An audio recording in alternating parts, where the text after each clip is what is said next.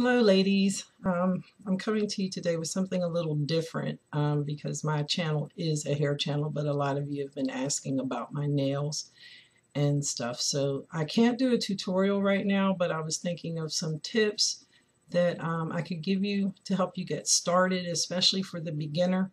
At first, it can be really hard, and if you're not into painting or anything, just making a straight diagonal line across your nail could be daunting and can be difficult. So I have a couple of things that you can do if you're a beginner, and you don't have to go out and really buy anything except at some point some acrylic paint, which is great to have around, period, just for decorating your nails. I use it a lot and from time to time. But one of the things you probably already have around is thread, and I'm using this thread in particular because I figured it was thicker and you could see it. Thread makes straight lines and can be used on the nail, and thread comes in all kind of colors, widths, sizes. You can get glitter thread. I've used glitter threads and stuff, and if you want to, I have a nail set here that is not complete, and I figured I'd do this for you while it was not complete. But you can take the thread and you can put down some clear polish, and you put the thread across your nail however you want it into the clear polish.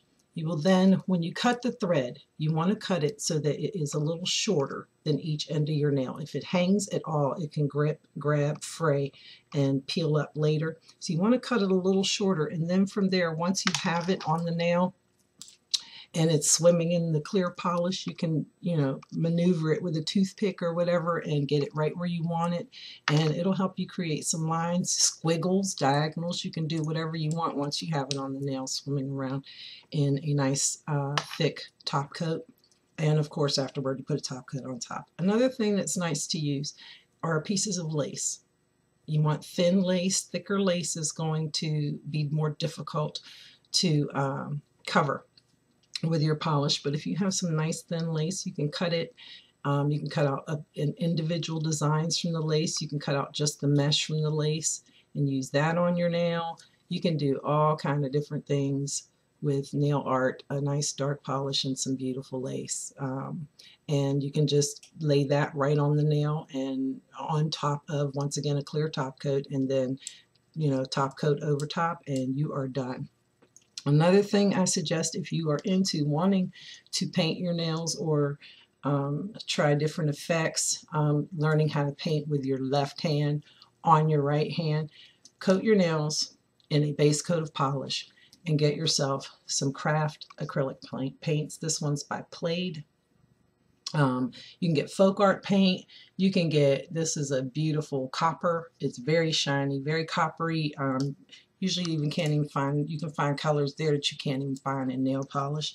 The beauty of this is that once your base coat dries, any painting you do, if you don't like it, you wipe it off with water, period. Just water. It's a water base. It will not set until you put your top coat over top of it. So you can paint it, even pretty much let it dry, and you can still wash it off with water as long as you don't top coat it. So any mistakes, you can just play around with it and not even ruin your plain nail set if you paint your nails in a plain color.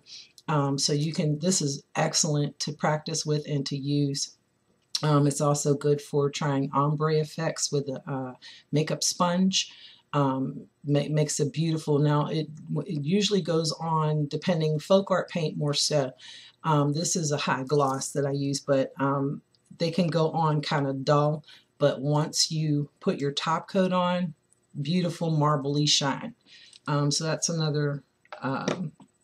The third thing are powders, acrylic powders, mica powders. You can get them in Michael's. You can use eyeshadow. If you have a nice, highly pigmented eyeshadow, get yourself some of the nail adhesive that's used for gold foiling. Paint your nail with the nail adhesive. Just swipe, take a brush, load it, swipe it across the nail with your eyeshadow, and you will get a beautiful shimmery effect, a beautiful for creating ombre too, because they mesh very well. You don't get straight lines in it because it's powder. Beautiful marbling effect. You can, like I said, eyeshadow or powders that are used with clays and things like that in the craft section of the store.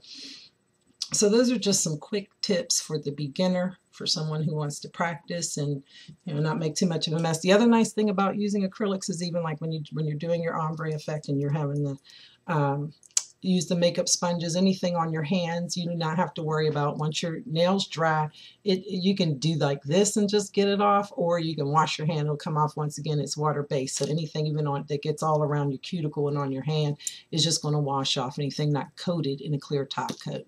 So I hope these tips help, and I will talk to you ladies soon. Have a good day. Bye bye.